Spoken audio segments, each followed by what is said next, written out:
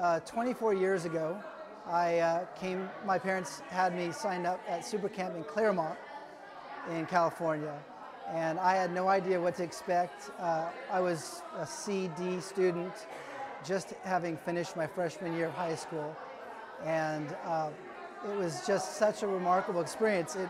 I came there not expecting anything, and I broke through fears. My personality came out.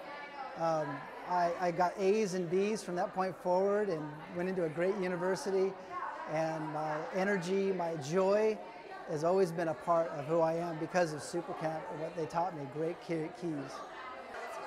Well, I felt so strongly about my experience that I also wanted to pass this on to my daughter, and she's just entering freshman year this year.